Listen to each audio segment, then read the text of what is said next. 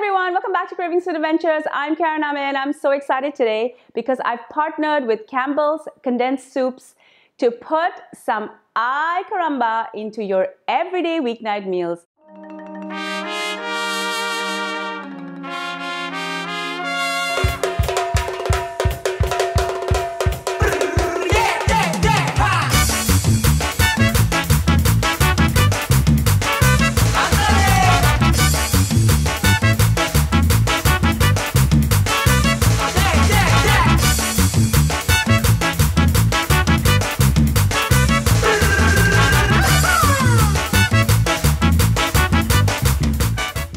On this very special Easy Weeknight Meals episode, I'm going to make a Fiesta meatball soup. Now, my son loves anything Mexican, and this soup combines roasted red pepper and tomato with basil and oregano. Together, these flavors come together, and I'm going to simmer my meatballs in it. I'm going to add some beans for a little bit extra protein. I'm going to add a little bit of sweet corn, and of course, I'm going to finish it off with some cheese. Before I go any further with this recipe, I know you're dying to know how to make it. Make sure that you're subscribed to my channel. I upload new videos every week, so make sure that you're subscribed. Ring the bell, that's YouTube's new bell icon. That will notify you every time I upload a new video. Now let's get cooking.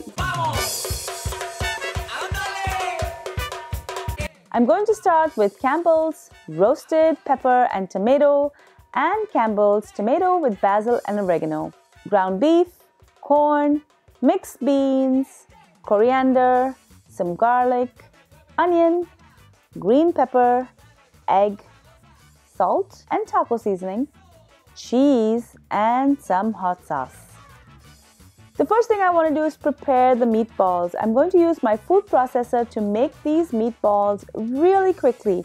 Throw in half an onion and half a green pepper. Now this is going to yield about a half cup each.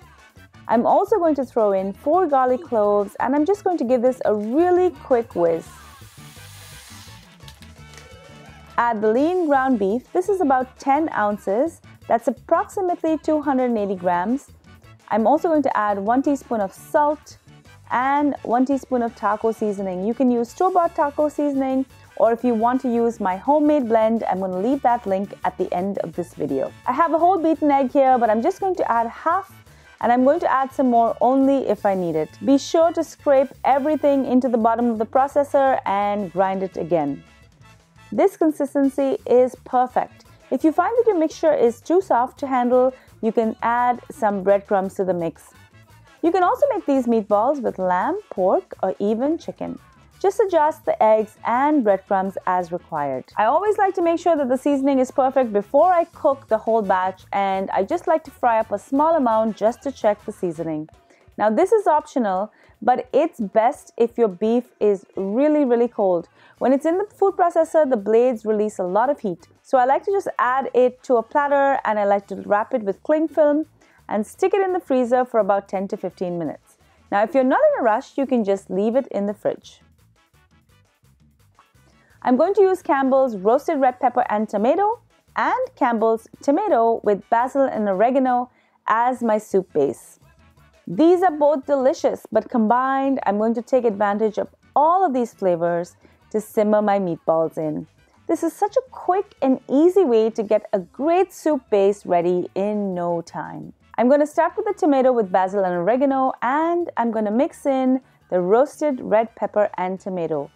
The color is vibrant, and I love that there are no artificial colors or preservatives. This condensed soup is packed with flavor. Each can is 284 ml, and I'm going to fill each can with water, and I'm going to add this in as well.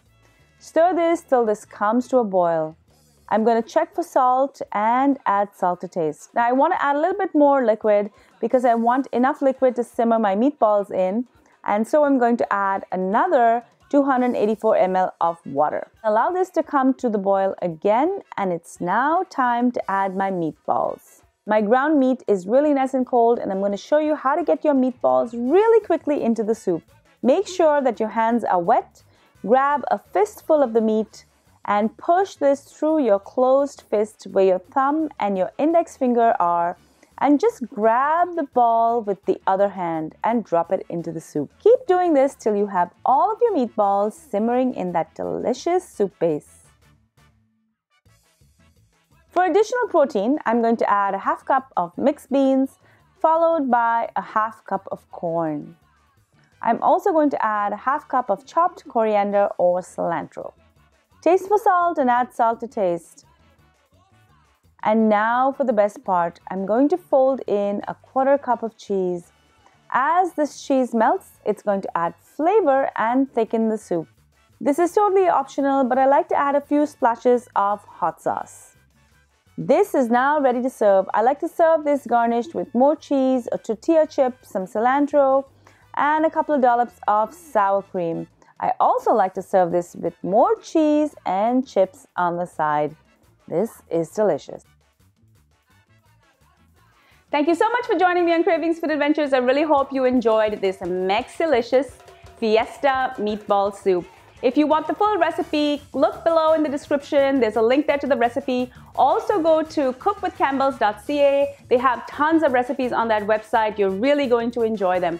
Make sure that you subscribe to my channel, guys. I upload new videos every week, so please make sure that you're subscribed. Ring the bell, that's YouTube's new bell icon. That will notify you every time I upload a new video. And follow me on all of my social channels. I'm on Facebook, Instagram, Pinterest, Twitter, and even Snapchat. See you there. Take care, guys. Bye.